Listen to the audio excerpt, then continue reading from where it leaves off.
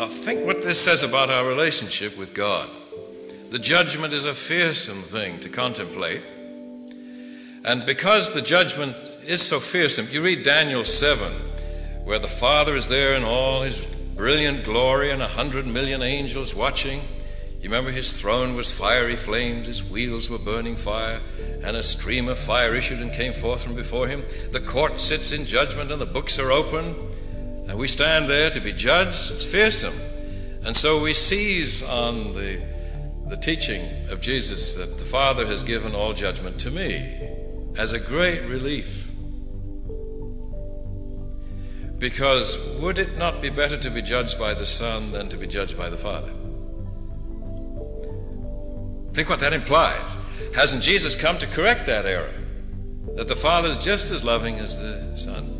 Well, then why does he say, take heart, I will be your judge. The Father has given all judgment to me, and you know me as a friend. Don't we often say, we have a friend in court, and who's the friend? Not the Father. See, what's implied is the Father is no friend. And Jesus is going to say at length, if you've seen me, you've seen the Father. The Father loves you as much as I do. So what is this? Take heart. Jesus is our judge. He will be our friend, more friendly than the Father. Well, he has a different explanation here. Now look at 12:44. Jesus cried out and said, he who believes. Now remember, you can substitute faith and trust. Same word exactly, in me. Trusts not in me, but in him who sent me. Don't make these distinctions between me and my Father. And he who sees me sees him who sent me. Normally, we use John 14 for that.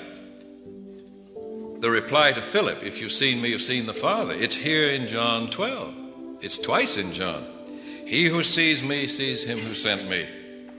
I have come as light in the world. Remember John 3 says some prefer darkness to light?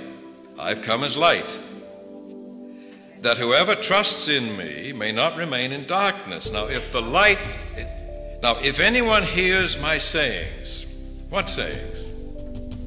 Like, if you've seen me, you've seen the Father. The Father loves you as much as I do. If anyone hears my sayings and does not keep them. Now we always think of keeping commandments and rules. No, it's all his sayings.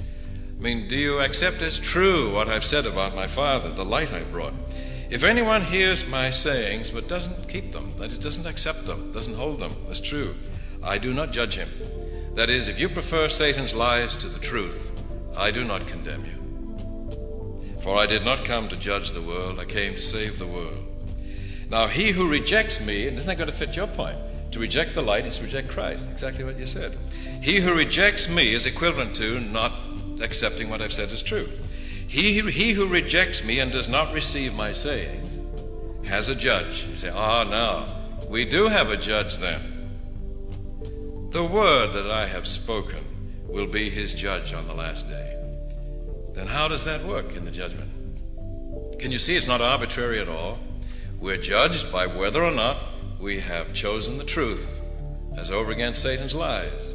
And if we have welcomed the light and the truth and have been won back to trust and faith in God, God has been able to save and heal all who trust him. And all will be well. And he will say in the end, let him that is righteous stay that way. Now what if I've preferred darkness to light, Satan to Christ, Satan's lies to the truth, and I have not been won back to trust in God? He has not been able to save and heal me. And he will say of me, and it's John who writes it in Revelation, let him that is filthy stay that way. And that's the judgment. Now, if that's the judgment, why then do we have a more elaborate picture of it, if that's the essence of the judgment? It really isn't God has to weigh things and say, well, I don't think he made it. It's more like a physician diagnosing. Think this person is not safe to save.